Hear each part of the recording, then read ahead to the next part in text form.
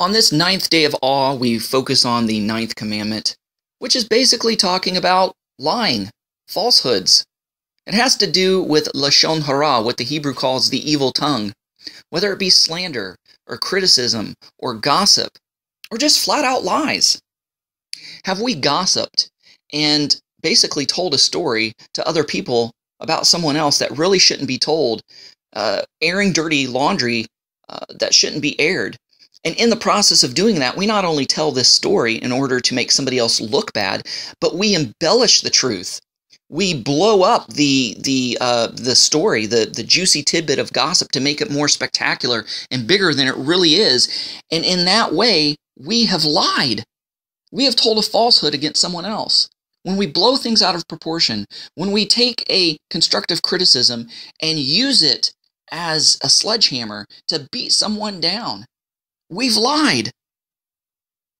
When we've told a falsehood about someone else in order to make ourselves look good, or we've lied in order to protect ourselves from some sort of retribution or punishment, or when we have lied to make somebody else look bad and make us look better, that is bearing false witness against your neighbor.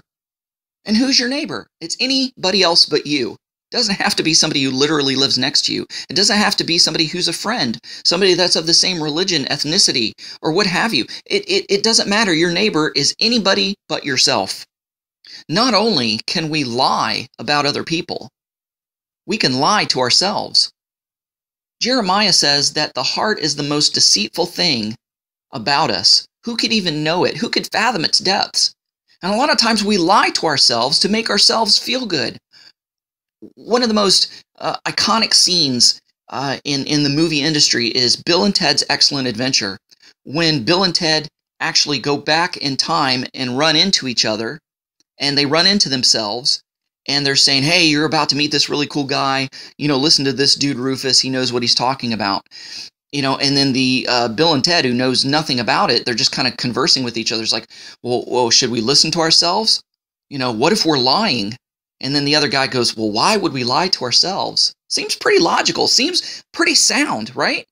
But we do lie to ourselves. We lie to ourselves when we make an excuse to sin, to justify a sin, or justify something that we want to do that's not good for us. That's lying to ourselves. Oh, I'm not really prideful. I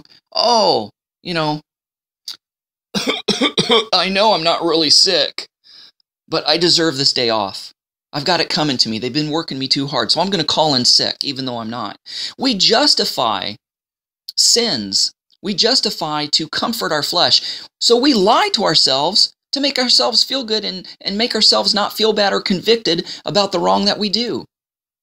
Thou shalt not bear false witness against thy neighbor. This is not just talking about a court scene and lying in testimony about your neighbor so he can get convicted and he can look bad.